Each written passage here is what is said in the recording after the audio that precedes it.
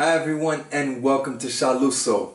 Now today we're going to be talking about my 5 alternatives to the Patek Philippe Nautilus. It's one of the most sought after watches right now and it currently trades for well over double its retail price. And to put that into perspective, it retails for $29,000 US. So it wasn't exactly cheap to begin with. So today we're going to look at 5 alternatives to it, and of course, as like I did with my Royal Oak video, I'm not going to be mentioning the Royal Oak or the Vacheron Constantin overseas because they're too obvious, and I want to give you some alternatives that will actually end up being properly cheaper as well and that perhaps you hadn't considered before. But let's start out with what these contenders are up against. The Nautilus 5711 traces its roots back to 1976. Designed by Gerald Genta as a response to his own design for Audemars Piguet with the Royal Oak, Patek Philippe decided to commission him to design the Nautilus. And arguably the years have been kinder to the Nautilus. While the Royal Oak on the pre-owned market will sell for maybe a little bit over its retail price, the margin isn't anywhere near as big as it is for the Nautilus, which is selling for roughly about $50,000 US,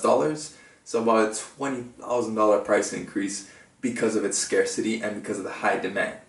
Now the watch itself, it's all stainless steel with an integrated bracelet, 100-meter water resistance, and on the inside they've actually recently updated the movement. Before it was the caliber 324-SC, and now it's been upgraded to the caliber 26-330SC. The main changes to this Patek Philippe seal caliber are that they made a few changes to the gearing. They're now Leica etched gears to allow for a smoother sweep on the second hand, and also it now has hacking seconds. So now Patek Philippe has finally allowed the Nautilus's movement to match that of a watch that's probably worth about as much as one of its bracelet links. That being said though, it is still unfortunately only pin sleeves in those bracelet links, so Patek Philippe still knows how to cost cut even no matter how cheap it is. But anyway, regardless of what you think about some of its quirks, it is still one of the most desired watches. So let's take a look at what's bringing the fight to the Patek. And the first one we've got is the Glashutte Original Panorama Date.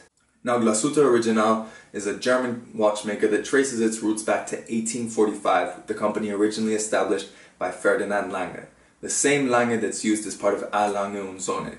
So that company was established in the 90s as part of a rebirth for that particular company, but Glashutte Original actually traces its roots back to the original company. And they make a variety of watches, but the one that really takes the fight to the Patek is the Panorama Date. It features, of course, the traditional German big date, so it's got 2 discs showing the date as opposed to the one that's on most Swiss watches. And on the inside you have a manufacture movement, the caliber 39-47, beautifully decorated in traditional German style with a nice gold rotor to it as well to give it that luxury feel, and it should have that luxury feel. This watch costs $11,000, so it is obviously a lot cheaper than the Patek, but it is still a pretty expensive watch for just being a 3-hander with a date. Its design is really unique. It's sort of looks kind of like a TV from the 50s, but that's the vibe it's going for, and that was the style that was really prominent in the 70s, which is of course when the Patek was released, but it's not completely aping the design. You can tell it's not something derivative, it's just something original of that time period. And it looks beautiful today, all made in stainless steel, still carries 100-meter water resistance, so definitely the same utility that you would get out of the Patek. Now the next on the list is a watch that also has its lineage in Genta design, albeit not directly, and that's the Bulgari Octo Finissimo. Now, Bulgari has a lot of history with Gerald Genta, as they actually absorbed the Gerald Genta watch company, and Gerald Genta actually did design a few watches for them directly. The Octo wasn't directly designed by him, however you can see the influences in that octagonal design. It's still got that sort of porthole motif, and just the level of facets on it is amazing. It's 110 facets, differing from the 52 odd that there are on the Octo Roma. So it's a really detailed watch and all in sandblasted titanium. But of course the highlight of this watch is that it is the thinnest automatic watch in existence. It broke the record in 2016 at 5.15 millimeters, and the movement itself is 2.23 millimeters thick. And that doesn't mean that it's not advanced. It still has a platinum micro rotor, which is obviously being a more dense and more weighty material, the most efficient way to make it run. And it still has 50 hours of power reserve, so it actually beats out the Patek, despite the Patek having an upgraded movement. So it's nothing to raise your nose to. It's a beautiful watch with a lot of new technology, and with that tiny thickness, and being made in titanium, it's also going to feel really light on the wrist, which adds a lot of versatility to it. But obviously that does come at a cost. Its water resistance is a paltry 30 meters, so not exactly something you're going to be taking swimming. So maybe that knocks down its versatility, but it's still a mean contender. And at $13,000, it does bring a lot to the party compared to the Patek in a lot of departments. Now the next watch on the list is a watch that receives a fair bit of criticism for being derivative of the Patek, but you need to consider that this still comes from that same time period, or at least it traces its roots back to it, and that's the Piaget Polo S. Now this current model wasn't designed right in the 70s, but it is a design that's based on a watch that Piaget has been making since roughly that time period. But that being said, obviously you take a look at it, and it looks like the one-night stand between a Nautilus and an Aquanaut. Now some might say that's a problem, others might say, hey, is that really a bad thing? It looks like a mix of two really nice watches. I'll leave you to decide on that, but you can't deny the Piaget's pedigree and quality. At 9.4 millimeters thick, so obviously nowhere near the crazy thinness of the Octo Finissimo, and that's still with an in-house caliber, the 1110P, which is loosely based on the Cartier 1904 MC. So it's a nice in-house movement, albeit with some inspiration from another movement, but the catch here is that it's only $9,000 US. So it's a lot cheaper than the other alternatives that I've mentioned before, and it still brings a lot to the party, and it has that distinct look that you look for when you're looking at something like a Nautilus. So if you're going directly for that look and you don't have $20,000 or even $10,000 to spend, this could be a viable alternative. It's available in a lot of different colors, including they just released a green version, which aren't available with the Patek, so it also offers a few different options that the Nautilus doesn't. But for argument's sake, let's say you don't actually like the look of the Nautilus itself, but you want something in that sector. What can you get? Well, Omega may have an answer with their Constellation.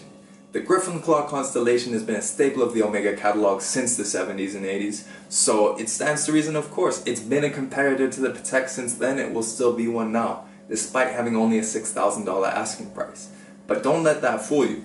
This integrated bracelet watch still carries a lot of punch on the inside. Its manufacture movement features Omega's coaxial technology, which they've been putting in all of their in-house movements, and that allows for less friction and also better accuracy and long-term accuracy, as well as less long-term wear, so it makes it more reliable and more versatile. On top of that, it's the only watch on this list that's also been COSC certified, so it actually has proven accuracy from a third party, as opposed to just claims made by the manufacturer. And with a 60-hour power reserve, it's also the most useful if you have it in a rotation because you don't have to wind it as much.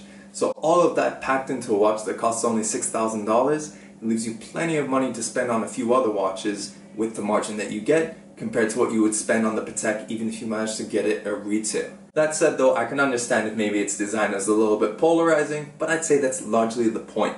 And it's still a great watch that has a lot of history behind it, and definitely something that'll start a conversation, probably even start more conversations than the Nautilus would, because it's not something you see very often. And then last but not least is a watch that probably is the most conventional of these watches, if you can really say that, but it still has a really unique shape to it and a lot of elegance, and that is the Cartier Ballon Bleu.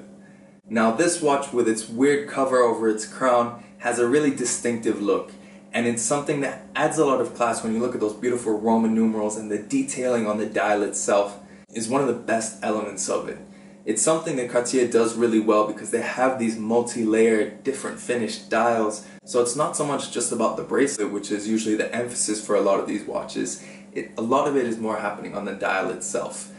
That, and of course the original case shape that it has, mean it's something that'll still stand out on your wrist, but in a much classier way, and it's something that I feel that Cartier does really, really well. And on the inside, it's not that bad either.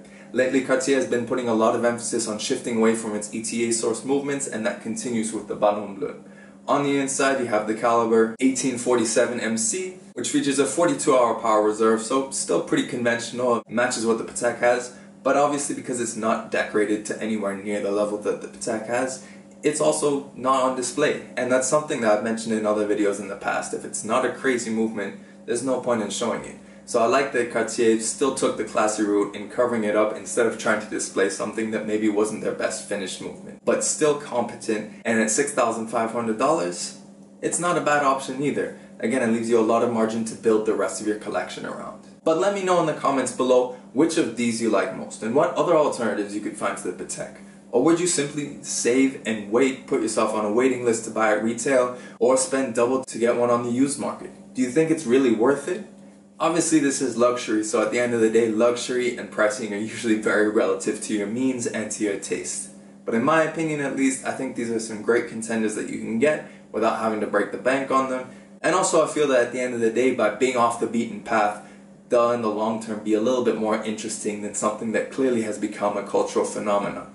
But let me know what you think in the comments below, and also let me know what other lists of alternatives you'd like to see in the future.